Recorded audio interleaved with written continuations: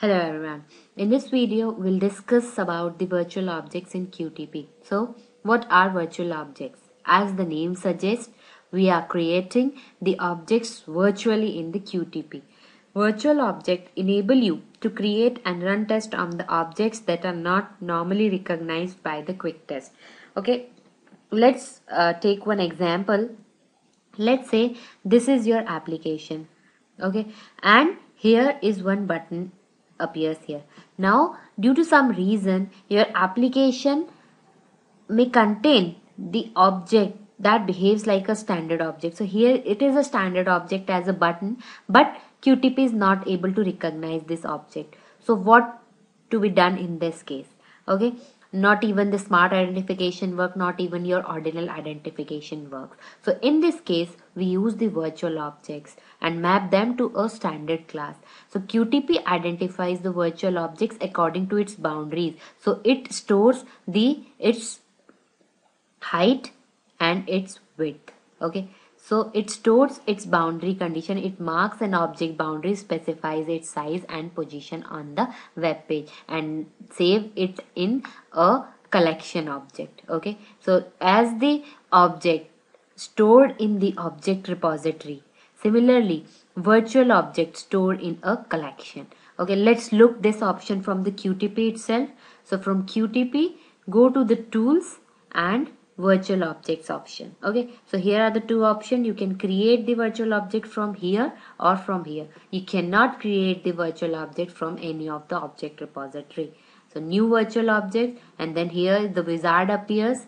Just click next on it. Now here, what type of object that you want to create. Here are the list of some predefined objects like button, table, list, checkbox, ready button. Let's create the button object. Okay, then press next, and now here the mark object button. As soon as you click on this button, one crosshairs pointer will appear and you have to drag it to select the particular area. So let's do that.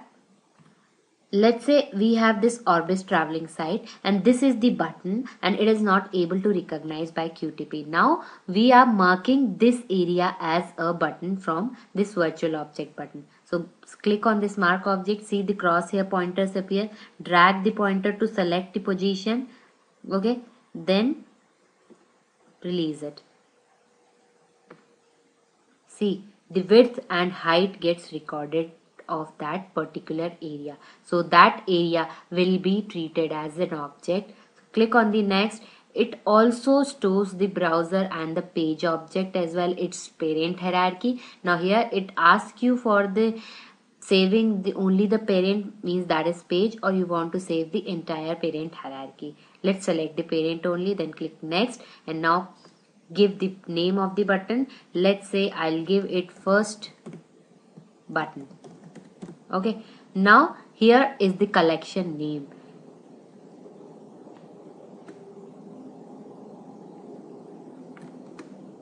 Okay, as the object stores in the objects repository, in the similar manner the virtual object save in the collection. So give any name, let's say collection, give it a name as a collection and just save it.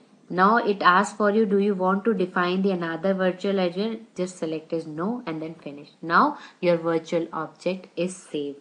Now where is this virtual object saved? It actually saves into your computer at these locations. Either on the first location, that is in your app data, local, go to the virtual store, then in program files, then in HP and QTP folder, there is a dat folder. Within the VO template, there is a file got collection created. Or if that file is not present here, go to this option, install folder of your QTP, then dat, and then VO template. In any of these folder, that file will create. Now let's go to this folder. I have this folder. Okay, so here we have just created this collection.vot. So the file extension of this is .vot. So we have created that the .collection.vot. So it is stored in this VO template. So from here the virtual object can be created. Similarly, you can create the virtual object from virtual object manager. Here all the virtual objects that exist on your computer get listed here. See the collection, and we have created first button here. I have previously created one more collection, first collection, so it's object listed over here, and then from here you can create a new as well. Okay, or you can create a delete option. You can delete the objects from here. So this is how a virtual objects actually created. Now if you want to use this virtual object in your object repository, because here see no objects in the objects repository because these objects are not added into this. So if you want to appear that object here, there is one workaround. And what is that workaround? Go to your view template again and then just rename this file from .vot to .tsr. Okay, I have already renamed it .tsr, and if the file is renamed as .tsr, then go to your resources, object repository manager, and open that tsr. Okay, let's open that collection.tsr. Open and see now that virtual object. Just click it, yes, and see the virtual button gets enabled here. See the virtual button that we have added. See, its x and y coordinates is here, its width is here. Okay, so this is how your virtual objects get created. Okay, so now there is some limitation of virtual object as well. So the limitations are QTP does not support virtual objects for analog and low level recording. Okay, and during a run session, make sure that the application window is in the same size and in the same location as it was during recording.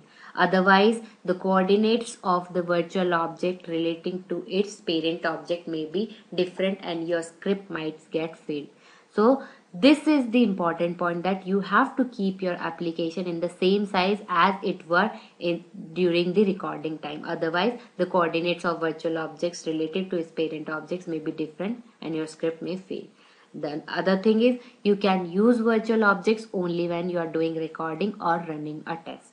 You cannot use the object spy to view its property because it is not a particular object. We have just created an object. So basically, the location of the object with respect to the application is your virtual object. So this is the last step that you need to follow if the object identification doesn't work, if the smart identification doesn't work, and even if ordinal identifier doesn't work. So go for the virtual object.